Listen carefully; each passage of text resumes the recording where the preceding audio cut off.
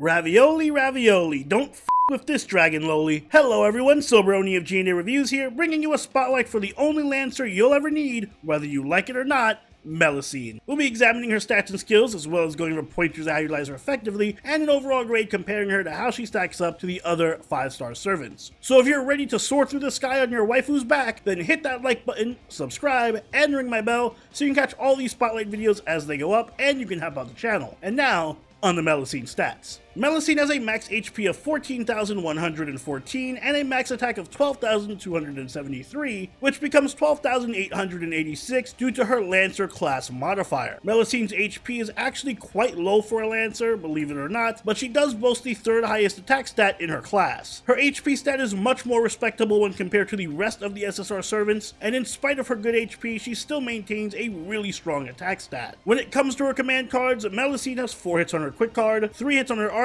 3 hits on her buster, and 5 hits on her extra card. She has an NP gain rate of 0.65% and a star rate of 12%. Her base NP gain is very strong, while her star generating is about average, mostly due to her lack of quick cards. Overall, Melusine has incredibly well-balanced stats with no weaknesses, and she has high attack, making her a solid all-around attacker very similar to Artoria. Taking a look at her skills, Melusine's first skill is Dragonheart rank B. This skill increases her own attack for 3 turns between 20 and 40%. It also increases her own max HP for 3 turns between 1000 and 2000 and charges her NP gauge between 20 and 30, all depending on level. It will also reduce her damage taken by 500 for 3 turns. Her next skill is Parry Dancer rank B. This skill increases her crit star absorption rate for 3 turns between 2500% and 5000% and generates between 5 to 10 crit stars every turn and 5 to 10 crit stars immediately, all effects depending on level. And finally, her last skill is Ray Horizon rank A, and this skill is split into 2 parts. When she uses this skill in Ascensions 1 or 2, Melusine will gain between 50 and 100% NP charge, depending on level, and switch to Ascension 3. She also gets 1 turn of invincibility. When using this skill in her 3rd Ascension though, instead of NP charge, Melusine will get between 20 and 30% NP damage for 3 turns, depending on level. For her passives, Melusine has Magic Resistance rank B, which increases her debuff resist by 17.5%, and Territory Creation rank B+,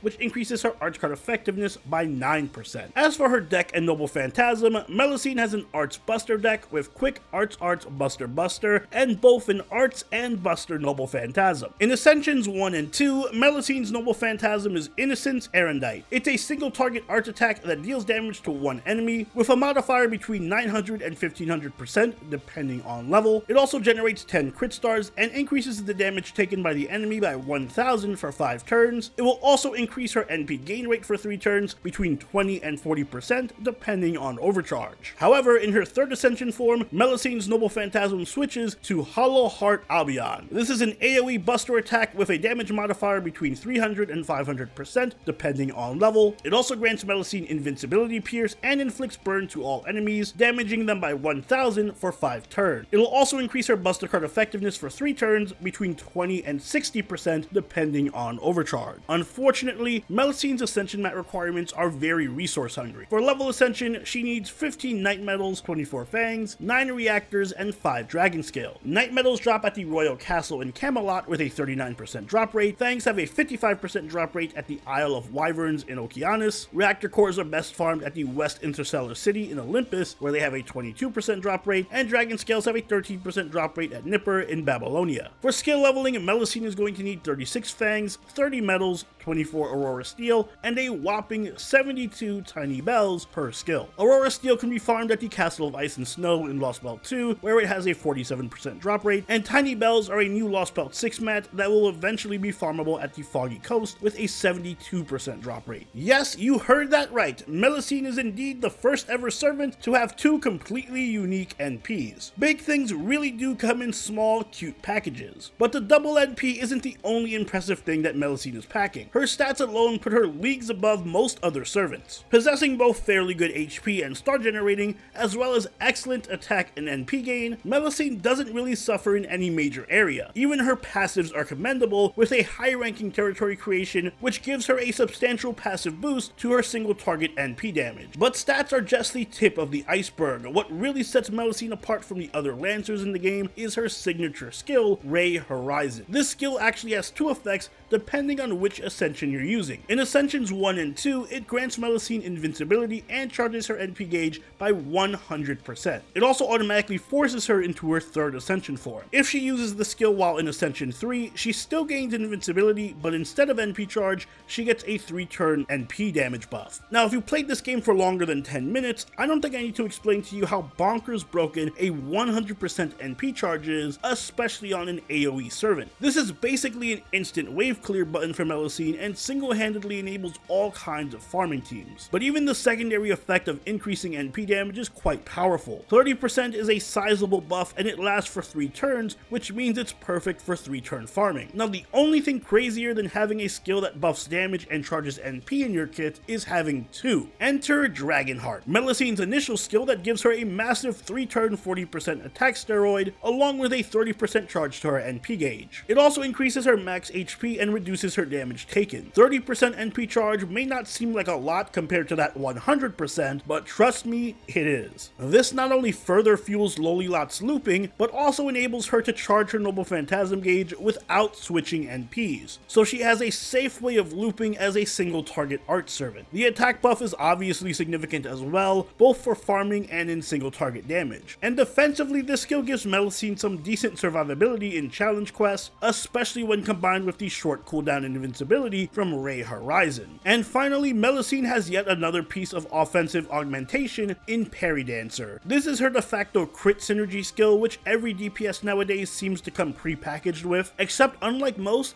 this one is pretty good. Much like Morgan's crit skill, this one skill serves as a crit engine all on its own. The massive star generating and star absorb buffs give Melusine all the consistency that she needs to be a crit DPS machine. All that's missing is the boost to her crit damage. For skill priority, naturally you should level Ray Horizon first for that 100% NP battery, followed by Dragonheart for more battery and buffs, and then her crit skill last. Mana loading and extra card damage are both append skills worth picking up for Melusine, since she'll be doing a lot of farming and challenge quests. As mentioned, Melusine has 2 Noble Phantasms. While in Ascensions 1 and 2, her Noble Phantasm is a single target arts attack that generates crit stars, increases her NP gain, and increases damage taken by enemies by a small amount. When Melusine assumes her final form, her NP becomes an AoE buster attack that ignores invincibility, burns enemies, and increases her buster card effectiveness. Melusine has 2 very distinct playstyles, and those are very much illustrated through her NPs. As an art servant, when using Ascensions 1 and 2, she is a single target attacker who relies on crits and NP spam to dish out tons of damage. In this regard, she plays very much like an SSR version of Kagetora. Her NP is highly loopable due to her incredibly high NP gain, high hit counts, and NP gain buffs. And since her second skill is a 20-30 on steroids, it enables her to crit consistently, which further bolsters her NP gaining capability. In this form, Melusine is an NP looping machine and is best suited as a main DPS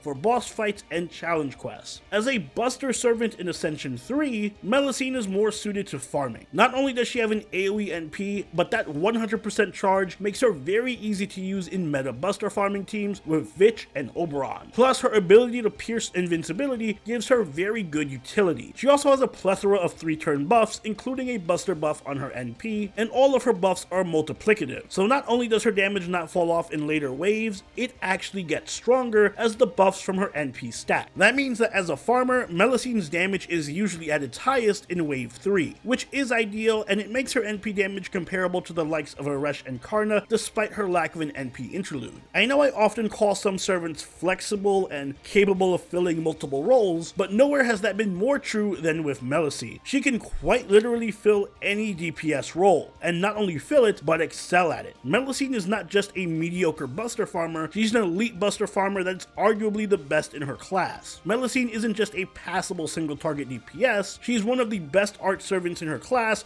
with immense utility, survivability, and damage potential for tackling almost any boss. Being both buster and arts also gives her access to some of the best meta supports in the game, which makes her a top tier unit not only for newer players, but endgame players as well. All of this does come at a big drawback though, and that's the restrictive nature of her third skill. Knowing when and how to activate Melusine's Ray Horizon Poison is the key to using her properly, since once she's using that skill, she will be locked into her AoE buster form. This makes farming those extra difficult nodes with her especially tricky. Similarly, in challenge quests, knowing when to stay single target and get off high damage versus going AoE for that invincibility pierce is very crucial. The skill ceiling on Melusine is high and she can be awkward and hard to use, especially for newer players, while endgame players will often just find it quicker and more consistent to just use Morgan in buster farming teams rather than mess around with Melusine's skills and her lower damage output. But by far Melusine's best characteristic is her flexibility. She can fit in with a wide variety of team comps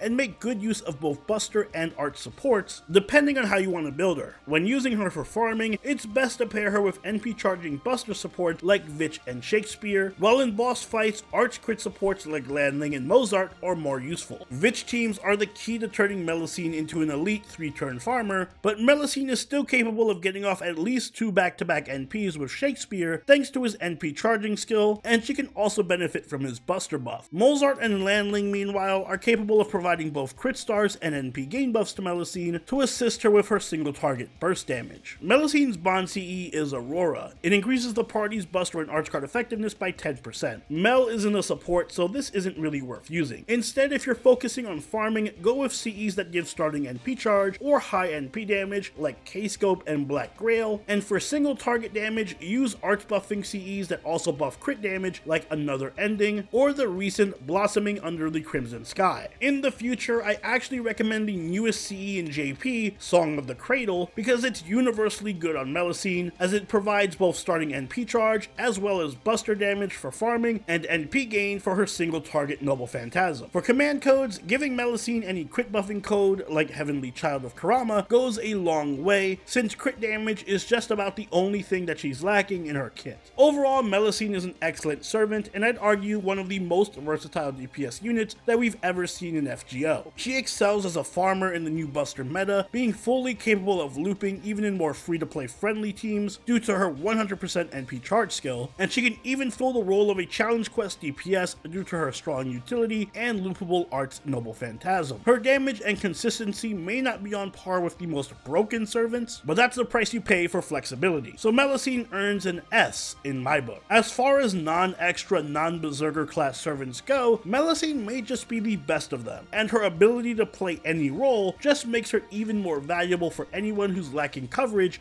across multiple team comp. And those are my thoughts on Melusine. The good news is that much like Morgan, she also has an abnormally large number of rate ups, so you don't need to roll for her right away at release if you're trying to save up. But what do you think? Let me know in the comments down below, and if you enjoyed this video, don't forget to leave a like and consider subscribing if you really enjoyed the video. Join the party over on our Discord, chill with us on Twitch, and follow us on Twitter, all linked in the description down below, and I'll see you all in the next Servant Spotlight. So Brony out. Later.